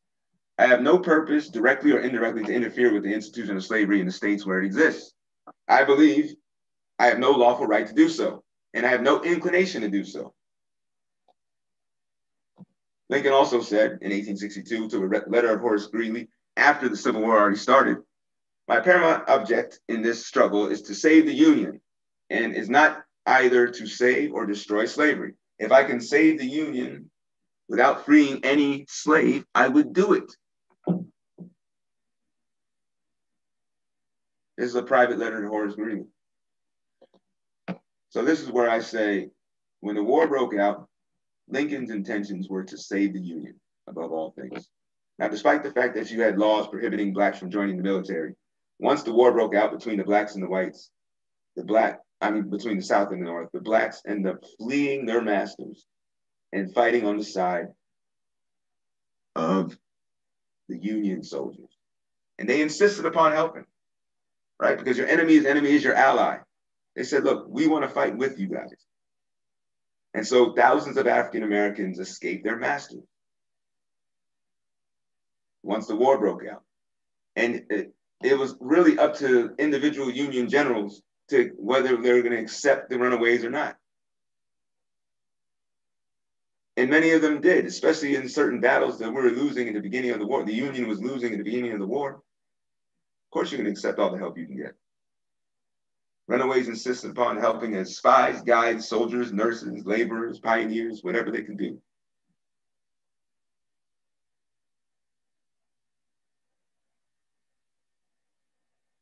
And eventually, 200,000 Black men served in the Union Army. By 1863, Lincoln's tone changes. Now he says, he issues the Emancipation Proclamation. By the summer, he gives his famous Gettysburg Address, talking about all men are created equal. And the narrative of the war officially changes. But even in his Emancipation Proclamation, he didn't even free the slaves in states that didn't rebel. He left those states untouched. So hundreds of thousands of slaves remained enslaved legally. But eventually we'd have the 13th Amendment passed. And that is all my 90s slides. Sorry I had to rush at the end, guys. We got a minute left. Woo! Are y'all there? Yep. All right, cool. Yes, we're here. Fabulous. I thought that presentation delved into things I had not thought about. I give you a clapping hand. There it is. Virtually and graphically. Just mind-bending and mind-blowing.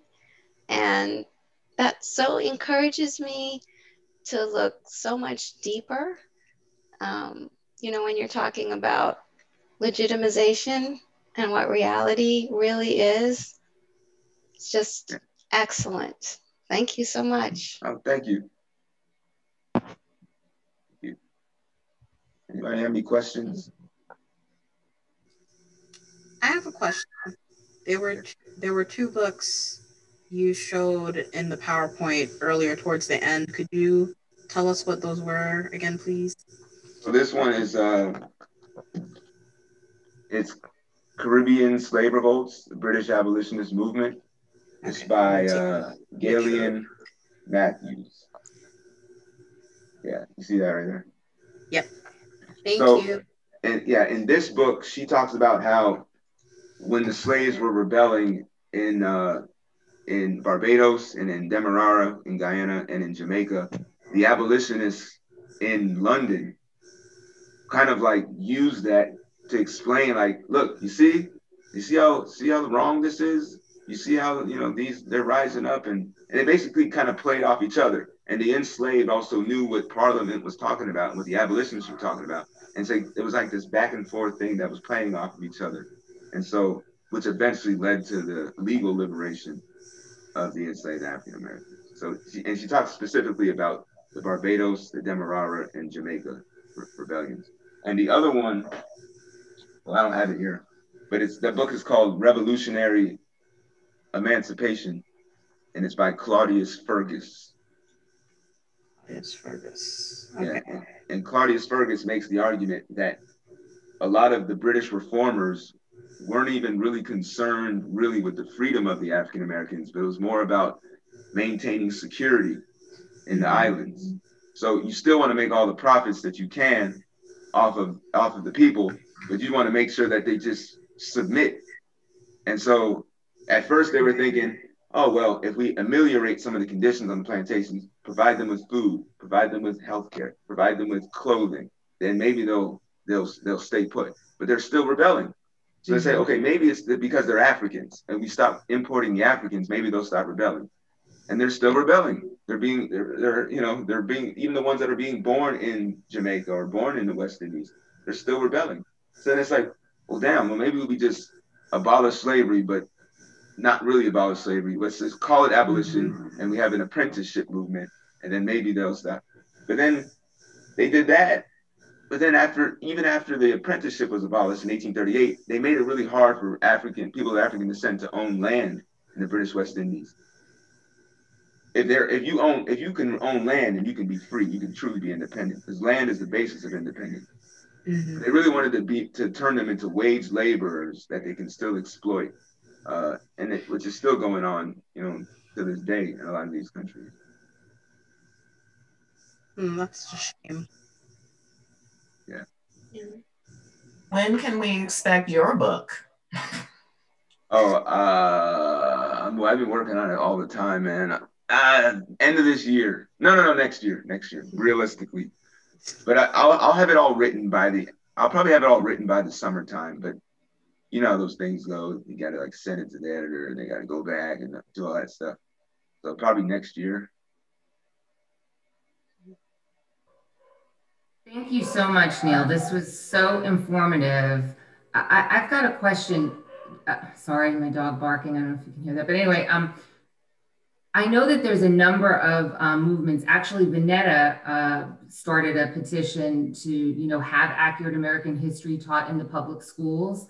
Do you know,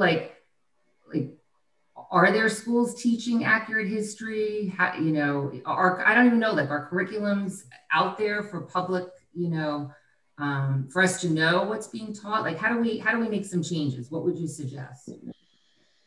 I don't know, man.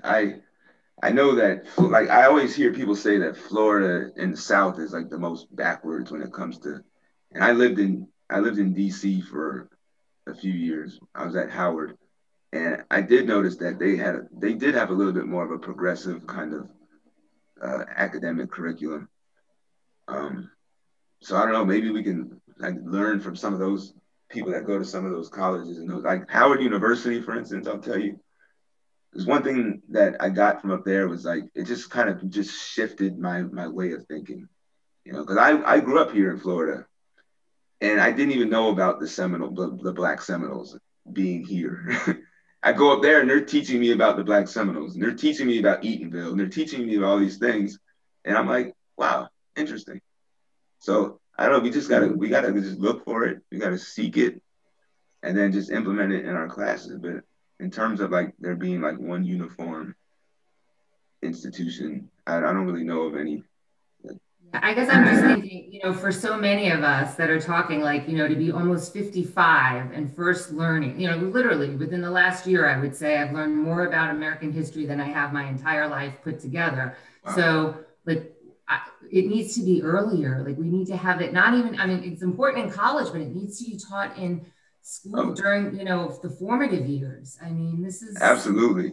That's one of the things that I hated history growing up.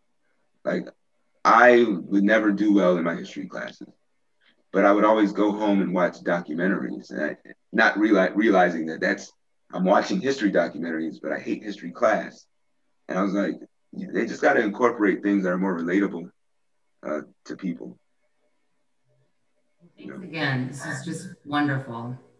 Thank you. Thank you. I agree. You did a very good job. Thank you so much for presenting. Thank you so much. Thank you. Thank you. Thank you for watching. Lily says, I would think it also have to be multifaceted and encompass other disciplines as well. Yeah, no, you're right. Yeah, it's one of those things where, like, I try to teach my kids this way as well. Without really, because I really try not to talk about race when I do it, but I just show images, because images is everything. I don't like keeping them confined to, like, oh, you are Black and this is what Black people do or not. But as, like, I show them images, I give them books of people that look like them who are heroic, you know, and your subconscious mind is more powerful than the conscious mind. So you don't have to tell somebody, oh, this is the Black person that did this, but you just show them a picture and they'll register in their head and be like, okay. Like, you know, they won't even know that what they're thinking, but it'll just have more of a positive effect on them. I didn't really understand why I didn't like history growing up, because I couldn't really verbalize it, or couldn't consciously understand it, you know. But just because you can't verbalize something as a 10-year-old doesn't mean that it's not affecting you. It wasn't until I got older that I realized, okay, yeah, this is why I don't like history. It's because all the whites are heroes and all the Blacks are, like, just a side note, or the anti-hero. Because if Thomas Jefferson is a hero and he justifies the ownership of slaves, then what does that make the slave? You know? So it's Neil, raised in the British West Indies. I was not raised where the Blacks were the enemy. I was raised where the Blacks were the hero. Every day I drove to school, I passed a statue with his fist in the air. Yeah. Every day. So when I came to this country and I saw the perspective that history had shaped Black people with here, it was shocking for me. Yeah. Because, you know, it's been a while now. I mean, I've been here 30 years, but that's a profound effect into who you become. So unless we get these kinds of things that you're suggesting, these images that you do with your kids, unless we get those into our heads and our spirits of our young people, then this is something that's going to be carried for many, many, many more generations. You know, and it's been a struggle for me raising Black children in this country, because it's hard for me to do that when the environment is teaching them different things. You know, it's been a challenge for me, having been raised in a country of Black people. 95% of Barbados is of African heritage. You know, there's mixing of the mulatto races and whatnot. But at the end of the day, we view ourselves, we are a Black country. And so we were raised, our history was taught that the revolts, they weren't called rebellions for us. You know, they were good things. Yeah. And that's so counter to what is taught here.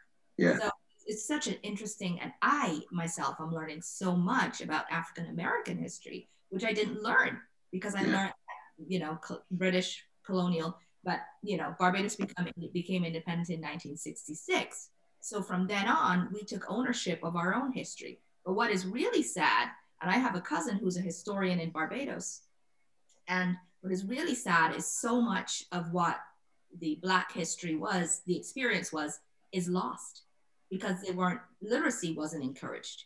And so a lot of it, you know, even in my family, was passed down through spoken words, through stories, through food.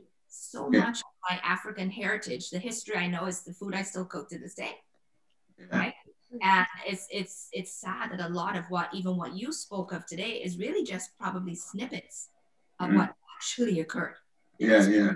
We don't have written record of that, So moving forward, that's something I think we should also focus on.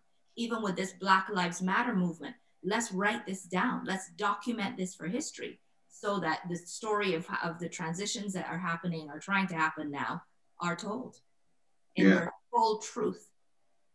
And you make a good point. The Maroons, they say Maroon history is the most difficult thing to truly document because of the fact that their survival was based on not being detected, right? So you can't, there's probably so many more communities out there that we never had any knowledge of, or that we still don't have any knowledge of, that live probably deep in the Amazon somewhere.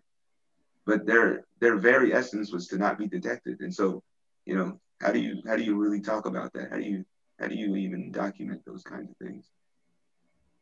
But there's ways historians do. Like, they make their estimates and they make their guesses, and you can't always just rely upon. That's why I say you got to take an anti-positivist approach to approaching history. You can't just say, oh, only legitimize the documentation of the colonial government and say that's the only history that's real. What about the oral histories? Or what about the word of mouth? Or these kinds of things. Like, there's other ways of coming to the truth, and I think that's very important. Yeah, you make a good point. I wanted to make a comment on the idea that freedom is something you continually fight for. And it just makes me think about how, even though technically we're not slaves anymore, but people of color are still being oppressed. And it makes me think about how, even down to our skin color and the way we wear our hair. And a lot of people don't know, like, very recently, there are American high schools that are really persecuting, especially African American females, for the way their hair looks. And it's like, oh, well, you're not allowed to have weave. And, there are checks where they line them up to make sure that their hair is natural and like things like that. So I don't know, it's just opened my eyes on how, like, it doesn't matter how far we get, we're always going to have to fight to be truly free. And it's okay, because that's life. It's a struggle. And don't ever just think that, don't ever be complacent, ever, Right. As I think one of the things is this: the society that Western Europeans created was a society that was built off the backs of other people, right? Whether it's Native Americans and African people. And they've created a very comfortable society for themselves, generally speaking. So meaning, like, you live in luxury, you live in nice houses, you get air conditioning, you like fancy this, fancy that. But that's not the way the world has ever operated, ever in the history of the world, right? So naturally speaking, in our most rudimentary state, we'd all be struggling on a daily basis to live and survive. And I think that's okay. There's nothing wrong with that. But don't take away or limit my freedom. That's when it becomes criminal. But I think it's okay to struggle. I think one of the things is we try to emulate white people in being privileged. But I think, I don't know how to say this, but I think being privileged is not so much a privilege, if that makes any sense. No, I think that makes sense. Like, without struggle, there's no progress. There's certain things that privileged people have, or that I would never want. Like, I would never want a certain mentality of a privileged person. That makes sense. I think I have a lot of non-Black friends that have told me, they never realized how privileged they were until, things like what happened with George Floyd, or what's the other man's name? Ahmaud Arbery. Am I saying that right? Yeah. They would, and then, it was through all these, little things, or not little things, but all these things happening, and they happened like so quick Yeah. The last year, they would tell me, wow, this is not something I worry about. Like, I would tell them like how my mom, I have a younger brother, she worries about him going out every day. Yeah. She thinks, what if he gets stopped? Something happens to him. Yeah. I mean, and so I definitely understand the idea that because I guess for Caucasians, this is something that they just have. Yeah. They don't really see that they have it. You know what I mean? Yeah. That makes sense. No, you're absolutely right. It's like,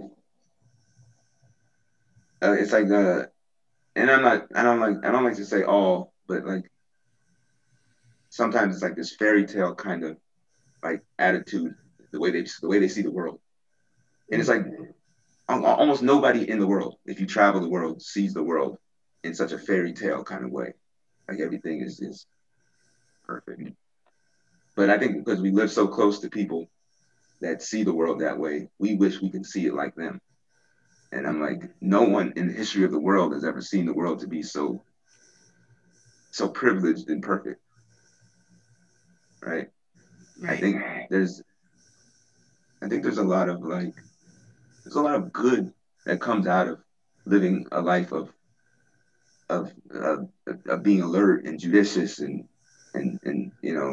conscious and struggle. Like, I'm not talking about like struggle like someone gonna beat you up upside your head, but to work for something, or to think about other people, or to to have a double consciousness. That's good. The way I see it. I think we should embrace that. I definitely have felt that way though. Like, I wish I didn't live in the world where, I have to constantly be aware that, I don't know, like having to fight, you know what I mean? Like, I know growing up, my mom would always tell me, hey, you're going to have to work so much harder than your counterpart, because not only are you Black, you're the daughter of immigrants, and then you're a woman. And then it's like, okay, well, I understand that, but I'd like to, get my dues as just a person. I don't want to be seen as just a woman who's Black, who has a weird last name, you know what I mean? So, but I'm learning to, as you said, have the mindset that having to struggle is not necessarily a bad thing, because it's just a part of life. Yeah, I mean, without struggle, there's no progress. That's what Frederick Douglass once said. I went to school in Castleberry with a lot of white boys who were my friends. And I think that the fact that I had to think about things in a different way than they did, I think it allowed me to have some of the successes that I have that they don't have. Right? They lived a life they didn't have to be conscious of anything. They were completely unconscious all the way through school, because they didn't have to double think about things like I did. And a lot of those kids I went to school with are now, they didn't end up so well, the white boys. But me personally, I think I internalized a lot of that stuff, like the teaching. Man, that's kind of messed up. And so it made me want to fight harder against that kind of thing. It gave me a sense of purpose. When you're so privileged, you have no sense of purpose. Yeah, that makes sense. I had one, but I forgot it. So if anybody else wants to chime in, feel free.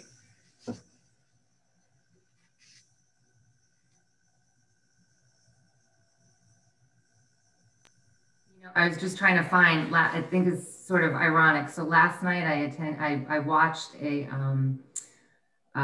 workshop that, if you're not familiar with his work, Richard Davidson, who's a neuroscientist who studies mindfulness. So the workshop was a historian on wisdom. The topic was about wisdom.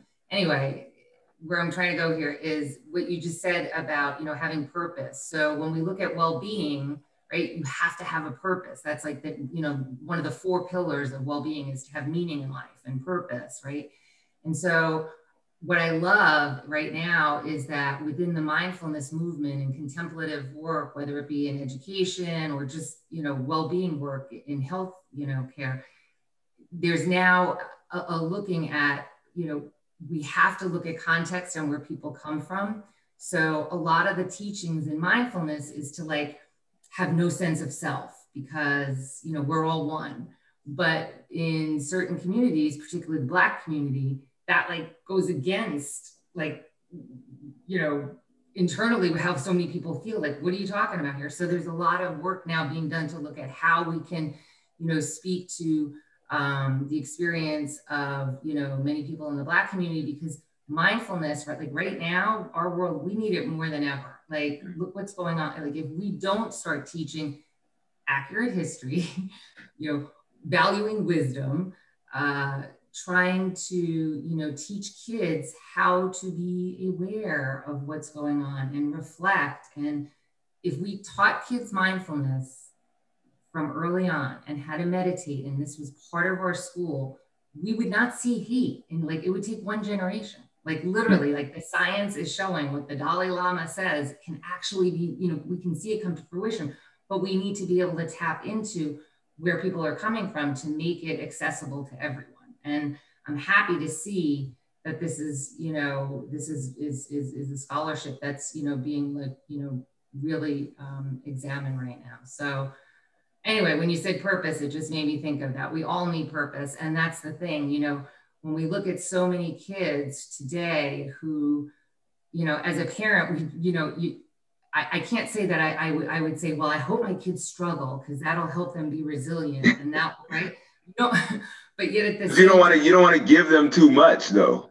Right. And that's the thing. And it's like, it's so like a balance. Because, yeah, and it is. And it's so hard because that's the thing. Resilience can be taught. It's not this innate, you have it or you don't. Yeah. But if you don't struggle in some way, right? And anyway, I could go on, like kids struggle for, you know, you could, social exclusion could be, you know, the tough struggle for, and it is the tough struggle for so many kids today. So I don't know, but purpose, yep, we all need it. I have some friends that will say things like, I want to give my kids everything that I didn't have growing up. And I think about it, I'm like, but look how successful you are. Look how great you are. I was like, don't you want to try to give them the life close to what you did have so they can turn out like you? And they're not realizing like they're kind of just flipping everything on its head because now you're going to do the exact opposite of what your parents did for you. And not realizing that that's what made you who you are.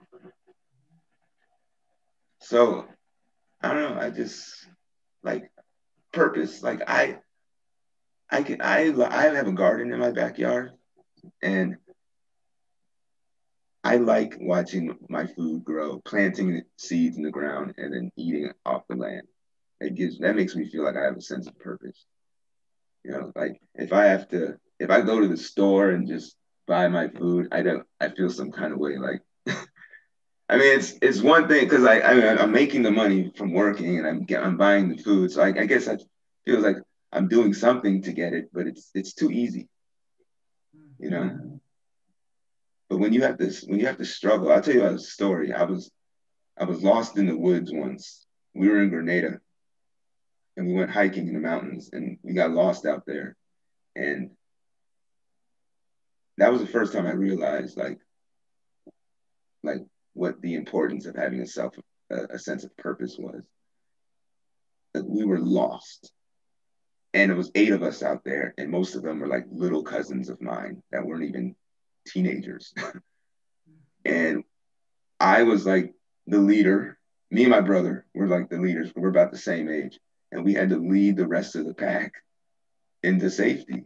And we ended up having to spend the night out in the woods overnight in the middle of the rainforest in Grenada.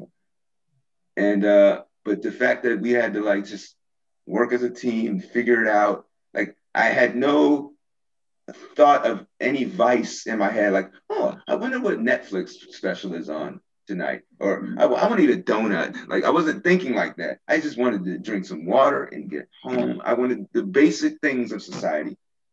I wanted the basic necessities. And I remember when we finally got out of the woods and we got back home, because we were hungry. We're struggling out there. When we finally got back home and everybody was all happy to have us back home, they had a little party for us. And my mom cooked so much food and everybody was watching TV. And I remember feeling depressed. Like, what happened, man? And I kept telling them, I want to go back out in those woods.